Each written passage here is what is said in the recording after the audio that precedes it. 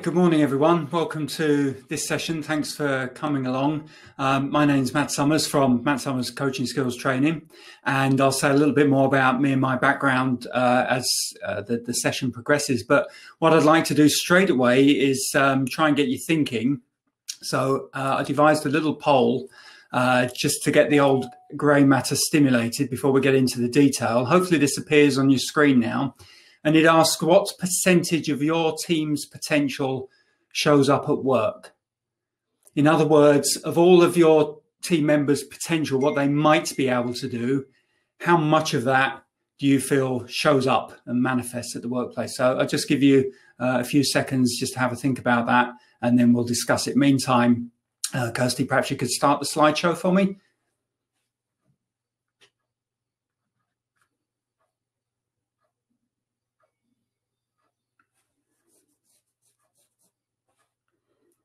Hopefully now, we've had a few gremlins again this morning, but I'm hoping everybody can see a big slide and a little me, which would be better than a big me and a little slide.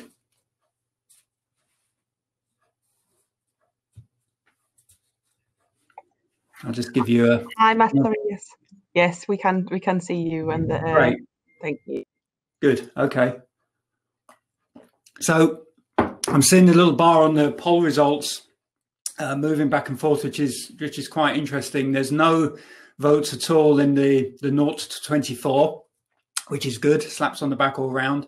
No votes either in the 75 to 100. So it seems the vast majority of people feel that the answer to this question is 50 to 74%, which is, I think, quite typical. I've asked this question of seminar and webinar audiences a number of times, and it usually hovers in about that range. Which is quite interesting, because even at its best, if it's sort of 74, 75%, there's still an instinct that there's more to go at, that there's more of people's potential that somehow we're not getting access to in the workplace. And it can be quite interesting if I ask a follow-up question, well, how do you know? People often say things like, well, I think of a guy who works in our accounts session, and in our accounts section, he does all kinds of incredible things outside of work. He volunteers for this, that, and the other, but somehow seems to not be able to bring that to bear at work. And I think there are lots of examples like that, which suggest that we need something like coaching. You know, there's talent that is going to waste. There's talent that's being held back. Can we use coaching to liberate that? And the reason I asked you to get started thinking about that at the start of this session is it forms something of a theme as we'll go through. So my name's Matt. This is a quick start guide to coaching for leaders. Kirsty, if we could have the next slide, please. And I'd like to start by sharing some of the things that I did during lockdown. Like many of you, I suppose, in late March, my calendar became like the clapperboard at King's Cross Station when you're coming back to the northeast, where there's train cancellations, everything kind of disappeared. And like a lot of people, I had to think about what I was going to do with my time. And I decided it'd be really useful to try and understand what my typical client, my prospective client, the leaders that I'd been working with were experiencing. And there were some common threads. And first amongst those was perhaps that all of a sudden, their knowledge and their expertise and their experience had almost overnight become redundant. The world after March 20 was immediately starting to look very different to everything really we'd experienced up to that point. Leaders, I was finding, were finding that very unsettling, that their knowledge, their expertise appeared to be of no use going forward. So that was a concern. Similarly, their teams were no longer within easy reach. They weren't able to open a door and just talk to people. Everybody now was scattered around working from home. And related to that was a third anxiety, which was to do with communicating in the way that you and I are doing here this morning, virtually from our homes, using all sorts of strange equipment, which was having a lot of impact on the kind of the quality of communication. So I decided to deal with something that I'd recognized for some time, which is that coaching was going to provide the communication style that was going to be able to deal with that and solve a lot of those problems. But the irony was that leaders were now had no time or budget to get trained in coaching. So at a time when it was most needed was a time when they were least able to access it or develop their skills in that area. So, Kirsty, I don't know if you can advance the next click, please. There's just a couple of images on this slide. Hi, sorry, Matt. We're just having a couple of issues at the moment with the slides. Okay. So currently, sorry everybody. I know that there's a few people mentioned it in the forum. We're dealing with that right now. So, we're just going to leave your lovely face on there, Matt, to continue on forward. Thank you. Okay. All right, no problem. So, as we'll see when we solve the slide gremlins, I set to writing a guide, which I called the Quick Start Guide to Coaching for Leaders. And what I wanted to accomplish there was to remove some of the mystique, I suppose. I'd, for example, always done some fairly heavy coaching skills training. I would work with people typically for 2 days or more in a face-to-face workshop, doing a lot of groundwork, doing a lot of the theoretical background, and then in the end, of course, developing some actual hands-on skills. But people I knew needed a shortcut. And it just so happened that at the time I was thinking all this through, I took delivery of a new printer. And as I was unpacking the printer, at the top of the box was one of these quick start guides. So you know how you get a big fat manual, but you also get like a laminated sheet that just enables you to cut to the chase. This is what gave me the idea of a quick start guide to coaching, which I then wrote, and I've been sort of spraying around ever since. And within that guide, I kind of boiled down the coaching approach, particularly a questioning approach to coaching, to being about 5 key questions. And the idea being that you didn't have to have coaching expertise, but if you employed these 5 questions, you could be having a coaching style conversation, and you could do that virtually, and you could do it with just in just a few minutes. So those 5 questions were: what do you want in relation to a particular issue or a situation that somebody was dealing with? What's happening with that now? How big is the gap between what you want and where you start from? What could you do, which is about generating options? And then what will you do, which is plotting some action points or a way forward. And in this session, I want to get into some of the detail of that a little bit more, and perhaps try and convey what it is that happens when we ask those questions, how they generate the effect that they do. But one of the things that I wanted to talk about today, and one of the reasons that I asked everyone to have a think about the nature of potential, is because this presents us with a useful starting point for a coaching approach.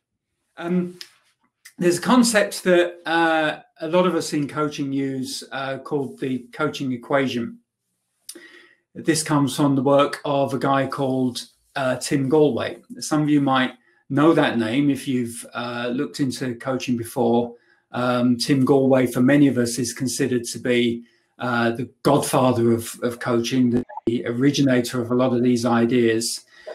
He was very influential to people like Sir John Whitmore and Miles Downey, prominent kind of UK coaches. And Gallwey, by profession, was an educationalist. He was a lecturer at Harvard and I think other Ivy League universities in the States. But being Californian, he also fit the stereotype and was a very, very accomplished tennis player, and also quite an accomplished tennis coach.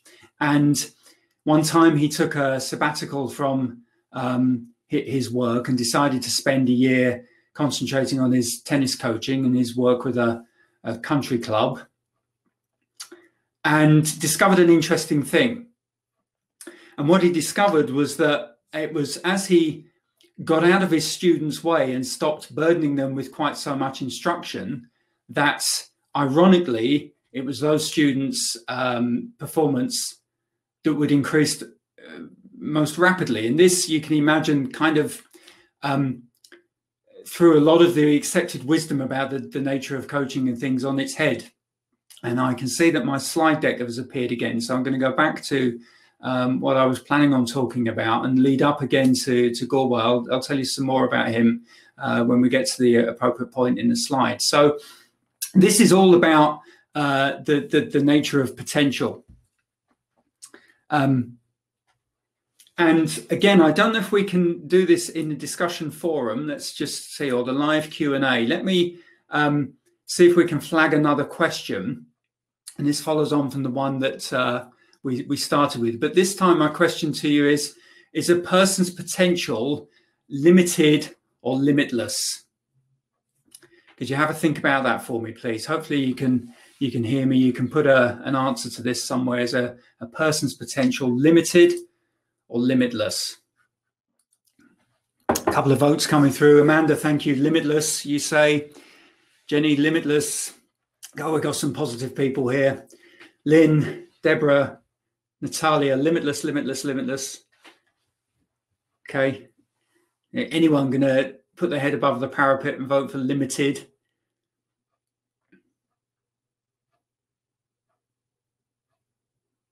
Depends. Yep. You could be right there, Emma. So, yeah, I mean, again, I can see here, I'm getting answers that are typical. A lot of people view potential as perhaps limited. You know, it's going to depend on environmental factors and what's happened to a person before. Others argue for limitless. That's probably the more popular view. And it becomes, I suppose, quite interesting to think about, well, again, how do we know? And people will often say, well, you know, you look at these kind of world records in sport and so on that are in place for years and years and years, and people claim that they'll never be beaten, never be exceeded, and then somebody comes along and does that and sets the bar. Who knows? You know, we can't prove these things one way or another. We'll get to the end of time before there'll be some grand reckoning and human potential will have been proven or disproved. And so we're left then as people who take a coaching approach with having to make a choice. And my starting point really for anyone who wants to get good at coaching and get good quickly is we have to make that positive choice. You know, we don't know whether potential might be limited or limitless, but we might assume it to be limitless because that probably opens more possibilities, and it's going to help us avoid any sense of there being a self-fulfilling prophecy. If I could have the next slide, please, if it's working now.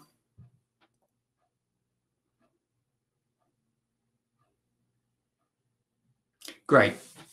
So hopefully you're seeing a slide now that suggests that potential should equal performance. And I guess our job as leaders is to make that so, right? You know, our job, what we're paid to do if we're leading people, of course, is to take that potential and convert that into high performance, you know, whether that's kind of sales generated or customers served or whatever it might be. And ideally that should hold true. But if we look at the next slide,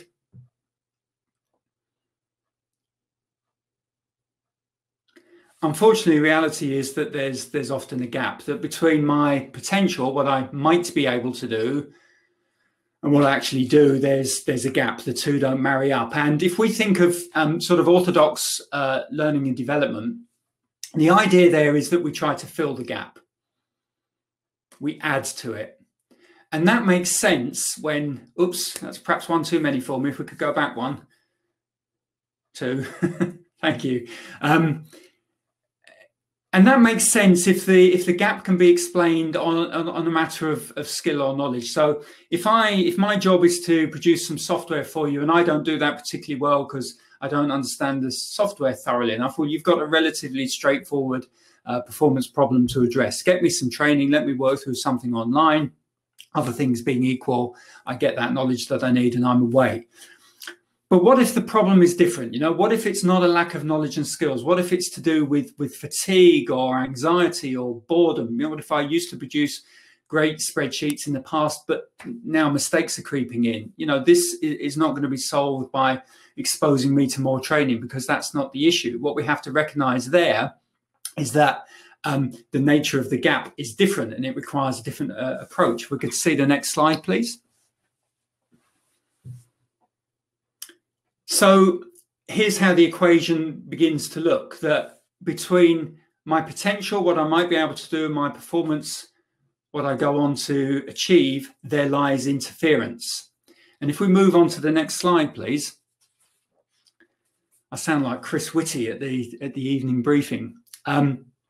We might usefully classify these interferences as to one of two types. So on the one hand, there's what we might think of as external interference.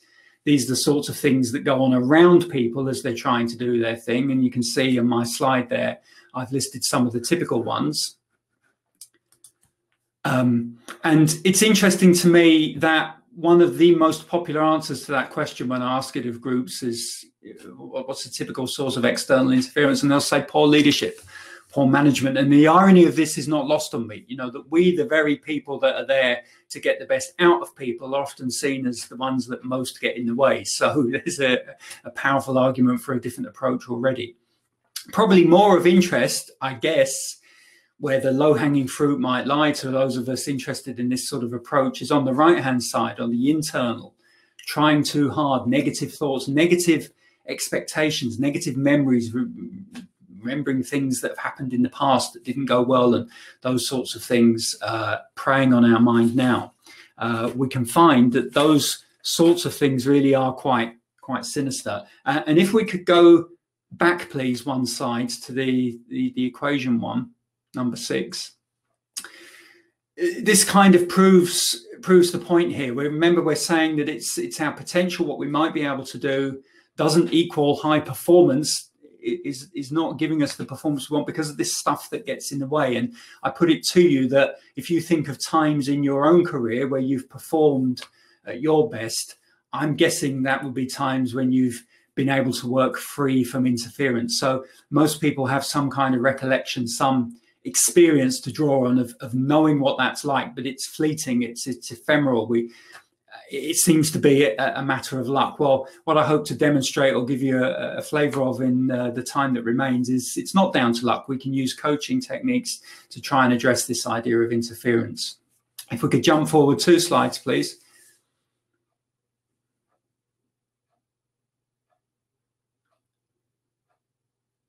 And the next one, yeah. So I just want to round this off. This is what I was speaking about earlier on when we were sorting out the slides. This draws on the work of a chap called Tim Gallwey. Wrote a book in the 1970s which proved to be a seminal work for anybody interested in coaching, called The Inner Game of Tennis. And if any of you listening to this are involved in sort of children's sport or something like that in a coaching role, I would really, really recommend getting hold of this book. Please don't be put off by the tennis of the title.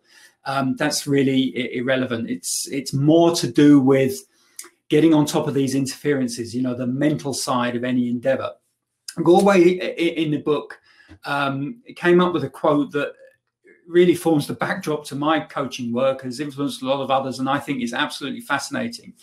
And he said, it's the opponent in one's own head is more formidable than the one on the other side of the net. And I think if you look at top-level tennis, top-level sport, you can see that that's true. You'll have 2 people playing who are absolute masters technically, who have levels of fitness that are almost unbelievable. So what makes the difference on the day will be the what's going on in their head, the voices that they're sort of listening to and so on. And if that's the case in sport, if there are these inner games that we play, then it's my experience as well that there are these same inner games in business, or very similar ones. There's an inner game of selling, without a doubt. There's an inner game of leading people. There's an inner game of customer relations, and so on and so on and so on, where we find that the same thing happens. It's what's going on in people's heads is often more of a barrier, more of an obstacle to them performing and accessing their potential than anything that's going on around them. So let's have a little think about what we might be able to do about some of that. If I could have the next slide, please.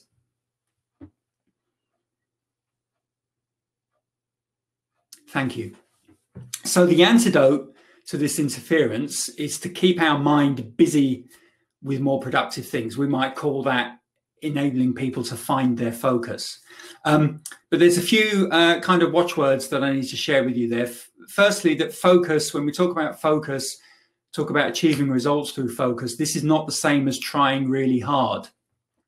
One great way of trying to improve performance in any endeavor is through gargantuan effort, through process of trying really, really hard, straining every sinew, or the mental equivalent, which becomes working all hours and taking work home and never taking a break or a holiday. But this is unsustainable over time, so achieving results through focus is rather different. It is effortless rather than effortful.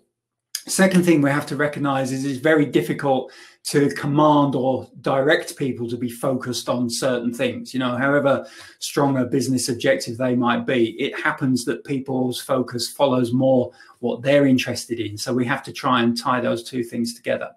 And significantly, focus, as we'll see, is promoted through questions, not through instructions, right? Which is where we get into a questioning style of coaching. So as we move to the next slide, I'm hoping that we're going to be able to show you a video. I'll just sort of talk about that for a few seconds while the guys tee it up a little bit. So this goes back some years to when I was running some face-to-face coaching skills training. We used to use a venue called Longhurst Hall up in Morpeth, which some of you might know or remember. It's not there anymore. It's been converted into houses, sadly. But I would be there every couple of months running these sessions. And with this particular guy, we'll call him Colin, he was one of my all-time favorite delegates, because he and I got into a little bit of a fight around this idea that as a coach, you don't need expertise, that you don't have to be the one with more wisdom, that you don't have to be a better player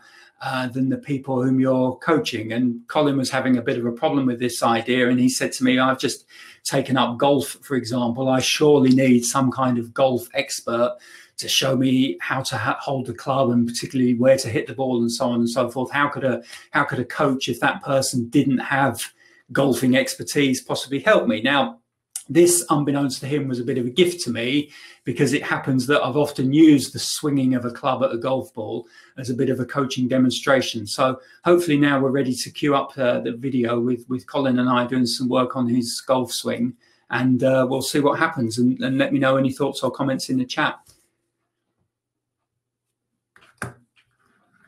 Really hope you can hear it as well.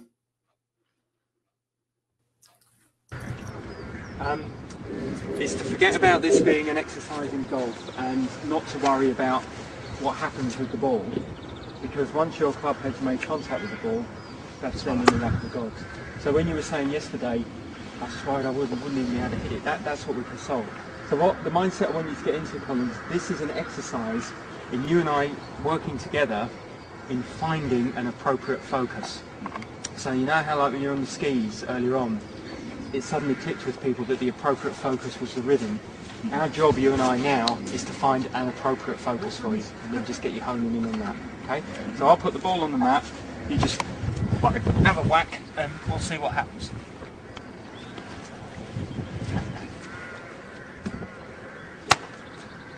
Okay, again.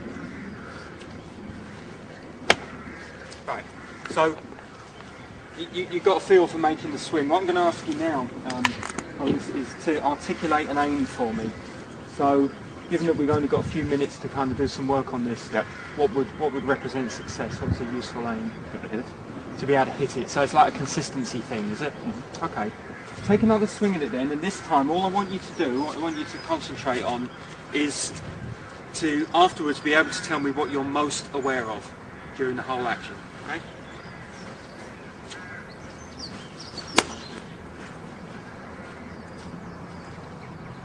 What were you most aware of? I was looking at the ball. Whereabouts on the ball were you looking? At the top. Right on the top. Okay, can you take another swing and see if you can hit it in exactly the same spot?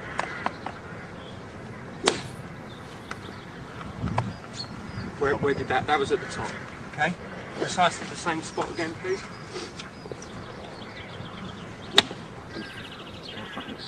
Trying to hit the top. Okay. If it was a clock face, Colin, if the front of the ball where the club head makes contact with it was a clock face, where would you be hitting?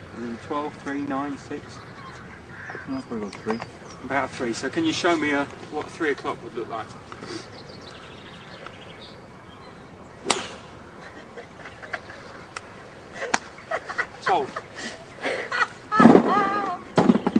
Any questions?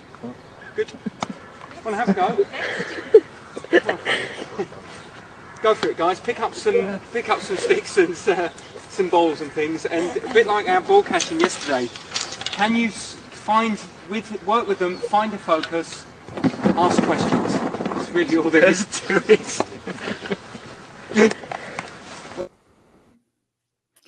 So I'm sorry about the shaky nature of the video. It is rather old now, but hopefully you can see that it wasn't staged. And I think makes a very powerful point that people are incredible learning machines. And if we just engage them in a way that enables them to learn from their own experience rather than us try to impose it from the outside, then they learn actually very, very, very quickly, and they learn in their own way. It's unique to them. And we saw with Colin from somebody who could barely make contact with the ball. To start with, you know, within a few minutes, he was hitting it some distance and with a nice thwack behind it. And hopefully you saw that there was a version of those 5 questions going on there. I was asking him about what his aim was. We were contrasting that with the reality as he was hitting each time, and then the kind of the reflective and the thinking of different options, different ways he could do it, committing to one of those and trying it out was kind of taking place in his own head and very quickly, because this was a simple physical demonstration. But you know, the idea would hold true if we were coaching somebody to improve sales, say, or something like that. So speaking of which, let's jump a couple of slides. I'm going to increase the pace a little bit so that we can finish at the agreed time. So yeah, so I want you to meet Angelina. She might be familiar to some of you, but I know her as a coachee of mine. Angelina is a newly appointed sales manager working in a software company. She, like so many people in management leadership positions, was promoted because she was the best performing person. I mean, this is a Western disease, isn't it? We promote people to managers by taking them away from what they're good at and giving them a different job instead. As my friend Andy Hanselman always says, management is the one job you get by being good at something else. And this was the case for Angelina. And she's now struggling to move into that, you know, to sort of move away from direct selling and get used to getting results to other people. So I just want to give you a flavor of how this sort of quick start approach to coaching might actually work and be useful to somebody in a position like that. So if I could have the next slide, please. Yeah, so the first thing here is aims. The fundamental question that we're trying to understand or address there is, what do you want? You can see that there are some sub-questions that flow out from that. And if we go on to the next slide, we'll see how Angelina and I had a conversation just exploring that. I'll give you a moment or two just to read through those.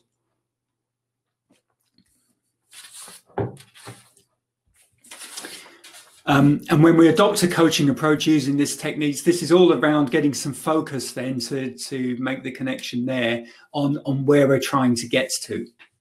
You know, what would success look like? What would it be like if this problem was solved? What are you trying to fix, or what are you trying to develop?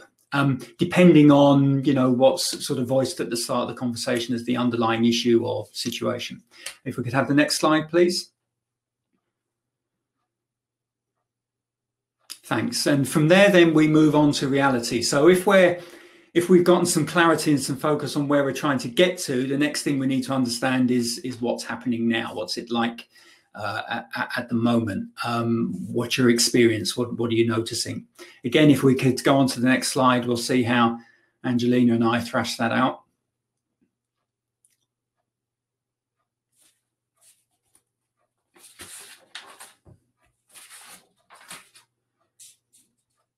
I find a good question to ask at that stage is always, what have you tried up to now? Often the answer to that is, well, actually, I haven't really tried anything, and that can be a great realization for people who realize that they themselves have come unstuck because they haven't tried anything. They've just been frozen. Next slide, please. Reflection then, as I said, is understanding the gap between the 2 points, and we'll see on the next slide, please, how that might go in a typical conversation.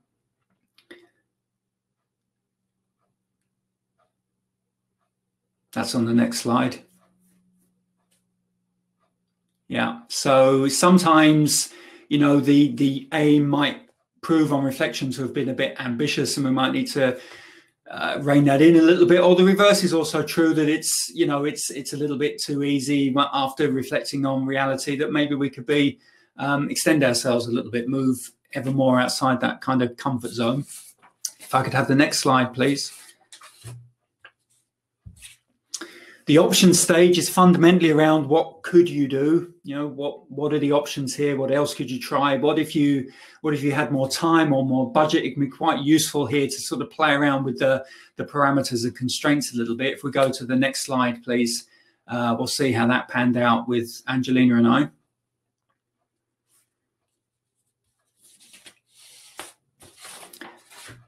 And then, of course, we can go to the fifth and final question, or collection of questions, on the next slide, and that's the way forward, the what will you do piece. And this is really, I always say to people, it's like the action planning bit. You know, everything so far has been going on in our minds. We'll see on the next slide how that works for Angelina and I.